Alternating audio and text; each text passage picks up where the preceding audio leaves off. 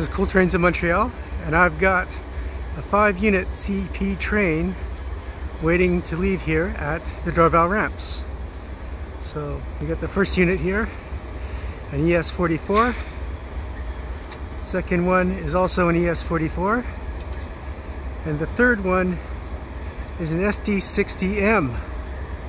Probably the same one I saw 2 days ago. And there's another, oh, that's an AC4400 CWM.